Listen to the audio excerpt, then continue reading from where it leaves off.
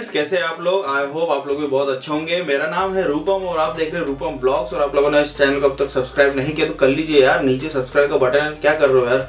Video देखने से पहले नीचे सब्सक्राइब का बटन है, उसको क्लिक कर दीजिए। वो अभी रेड में है, वो जैसे क्लिक करेंगे तो ग्रे में हो जाएगा। एंड उसके साइड में बेल आइकन, उसको जैसे ही क्लिक करेंगे तो क्या होगा, जो भी मैं वीडियो अपलोड करता हूँ, जितने वीडियो अपलोड करता हूँ, उसकी नोटिफिकेशन आपको तुरंत मिल जाएगी। एंड आप पहले बंदे बन सकते हैं वीडियो देखने वाले। सो फ्रेंड्स, और एक और चीज़, मेरे इंस्टाग्राम को अभी तक आप लोगों ने फॉलो नहीं किया तो प्लीज़ कर लीजिए। ये इंस्टाग्राम का जो आईडी दिख रहा है इस पर जस्ट आप चले जाइए, या तो फिर मैं लिंक में डिस्क्रिप्शन में भी दे दूंगा, तो आप वहाँ पे भी क्लिक करके डायरेक्ट मेरे इंस्टाग्राम पेज पे जा सकते हैं। आप वहाँ पे फॉलो कर लीजिए। इससे ज़्यादा मैं एक्टिव में इंस्टाग्राम में रहता हूँ। एंड आज मैं बात करूँगा कावासाकी निंजा 300 ABS वर्जन की, जो फाइनली कल लॉन्च हुई है। बहुत अच्छा प्राइस में लॉन्च हुआ है। और क्या ये KTM को टक्कर देगी, KTM 390 को टक्कर देगी? मेरे हिसाब से तो देगी, क्योंकि इसका जो प्राइस पॉइंट पे जो गाड़ी आई है और क्या क्या चीज़ इसमें मिल जाता है वो काफ़ी अट्रैक्टिव है।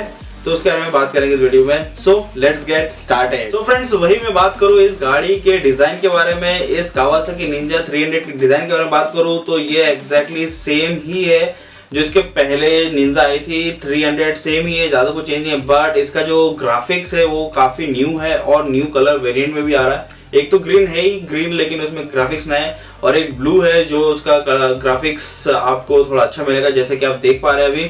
And by the way guys, ये दोनों गाड़ी का लुक एंड फील काफ़ी अच्छा है, क्योंकि आप KTM की गाड़ी को जब आप लेके जाते हैं पब्लिक प्लेस में तो उतना ज़्यादा अट्रैक्टिव लगता नहीं है। जितना आप निंजा ले जाएंगे ग्रीन कलर की तो बहुत ज़्यादा अट्रैक्शन गेन करता है ये गाड़ी। एंड सेकेंड, इसकी बात करूँ परफॉर्मेंस की, इसका परफॉर्मेंस आज भी वैसा ही है जैसा पुरानी बाइक का था, ज़्यादा कुछ चेंज नहीं हुआ है। आपको यस, इसमें पैरेलल ट्विन इंजन मिल जाता, वही आपको KTM में ये चीज़ बिल्कुल भी नहीं मिलती है। वहाँ पे सिंगल सिलेंडर इंजन है, बट उसका पावर आउटपुट ज़्यादा है, इसका पावर आउटपुट कम है। लेकिन ये हाई रेविंग बाइक है, वही KTM हाई रेविंग बाइक नहीं है। वो आपको mid range and high top range में थोड़ा बहुत आपको मदद कर देती है, लेकिन मिड रेंज और ये सब पावरफुल है। वही कावासाकी में आपको मिड रेंज ओके मिलेगा, लेकिन टॉप एंड बहुत अच्छा मिलेगा, जिसमें आप बहुत ज़्यादा स्ट्रेच कर सकते हैं गाड़ी को, जितना आप KTM को स्ट्रेच नहीं कर सकते हैं। तो फ्रेंड्स, ये बात तो हो गई परफॉर्मेंस की। अब इसकी बात करूँ इंस्ट्रूमेंटेशन की, तो इंस्ट्रूमेंटेशन मुझे KTM का ज़्यादा अच्छा लगता है, क्योंकि KTM में आपको फुल्ली डिजिटल मिल जाता है। फुल्ली मतलब LCD नहीं है, डिजिटल मिल जाता है। लेकिन वही आपको कावासाकी में मिलता है हाफ एनालॉग और हाफ डिजिटल। तो मतलब थोड़ा ओल्ड लगता है, लेकिन यार उसमें फुल्ली डिजिटल होता तो काफ़ी अच्छा होता है इस गाड़ी में। एंड इसके बाद की मैं बात करूँ इसके ब्रेक्स की, तो ब्रेक्स में भी KTM आगे निकल जाती है। वही आपको कावासाकी में आपको मिलता है 290 mm का फ्रंट डिस्क ब्रेक, 20 का रियर डिस्क ब्रेक आपको मिल जाता है। पहली बार कावासाकी की तरफ से आया वो है ABS। यस, यही एक जगह थी जहाँ पे ये लैग करती थी, वही KTM का कम प्राइस में आपको ABS दे रही थी। तो यहाँ पे फाइनली कावासाकी ने एक अच्छा काम किया है कि ABS आपको दे दिया है। And by the way guys, इसके जो डिस्क ब्रेक है वो पैडल डिस्क ब्रेक है इसमें, जो कि बहुत जल्दी हीट को मतलब रिड्यूस कर देता है। That is the reason pedal disc use होता है। अब मैं बात करूँ इसके सस्पेंशन के बारे में बात करूँ, सस्पेंशन मिल जाता है फ्रंट में टेलीस्कोपिक फोक, वो भी अपसाइड वाला। एंड उसके बाद आपको मिल जाता है बैक में मोनोशॉक ऑब्जर्वर, वो काफ़ी अच्छा है, थोड़ा सॉफ्टर साइड में है लेकिन फिर भी अच्छा है। तो फ्रेंड्स, ये बात तो हो गई बॉडी डिज़ाइन और उसके अंदर क्या क्या आपको मिल जाता है, परफॉर्मेंस के बारे में बता दिया। अब मैं बताता हूँ इसका इंजन के बारे में, इसका मैकेनिकली क्या क्या आपको मिल जाता है।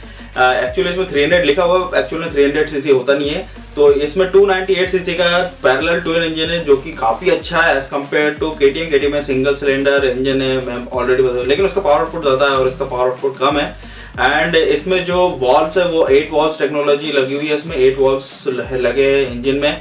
एंड USC इंजन है, एंड इसमें है liquid cooled engine. And one more thing, इसका जो पावर आउटपुट है वो 38 bhp है एट 11,000 RPM। यस, आप सही सुने कि 11,000 RPM, इतना हाई एंड पे जाके इसका पावर आपको इतना मिलेगा।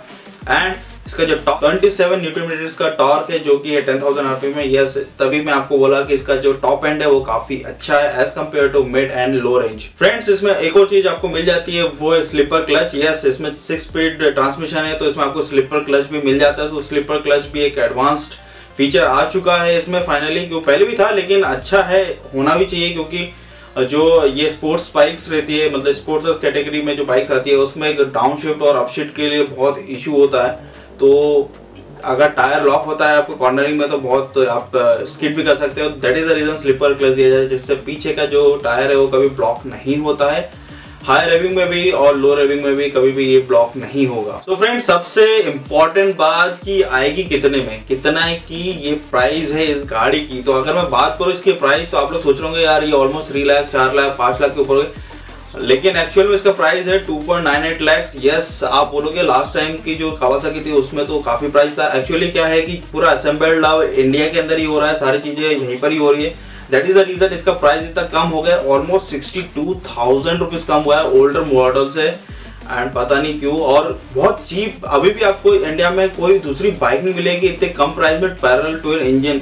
इस 300 सीसी में बहुत सारी बाइक्स और भी है, जैसे अभी रिसेंटली कल या परसों ही लॉन्च हुई है BMW G310 और GS310। तो ये 2 गाड़ियां लॉन्च हुई थी, वो भी 300 सीसी की, लेकिन वो भी सिंगल सिलेंडर इंजन है। एंड वही अगर मैं KTM की बात करूँ, वो भी सिंगल सिलेंडर इंजन है। लेकिन पैरेलल ट्विन की बात करूँ तो ये सबसे चीपेस्ट मैं बोल सकता हूँ पैरेलल ट्विन इंजन है जो आपको इंडिया में मिल जाता है। सो अगर एक और मैं इसमें ऑफर आपके बारे में बता देता हूँ, अगर आप जल्द से जल्द अगर बुक करते हैं तो आपको 3 इयर्स का वारंटी भी इसमें आपको मिल जाता है, किलोमीटर के साथ वारंटी। बहुत अच्छा चीज़ है, क्योंकि अगर आपको कुछ होता है गाड़ी में तो वो भी आपको रिप्लेस करके या मैकेनिकली फ्री करके आपको ठीक कर दिया जाएगा। सो फ्रेंड्स, कैसा लगा आपको ये informative video about Kawasaki Ninja 300 ABS version 2018? अगर अच्छा लगा तो प्लीज लाइक करिए, नए हो तो सब्सक्राइब करिए, और अच्छा लगे तो शेयर कीजिए। Till then I will see you soon in my next blog. Bye bye, ride safe, helmet पहनिए और जितना हो सकता है सेफ राइड कीजिए। रेनी सीजन है और जितना सेफ राइड करेंगे उतना बढ़िया रहेगा, क्योंकि यार सामने वाला भी तो चला रहा है बेचारा, अगर उसको कुछ हो गया तो वो भी दिक्कत है ना। आपकी जिम्मेदारी बनती है उसको सेफ राइड फील कराना। Till then bye bye, next video मिलते हैं और अच्छा वीडियो बनाता हूँ यार मैं। Day to day I improve my self. Bye bye.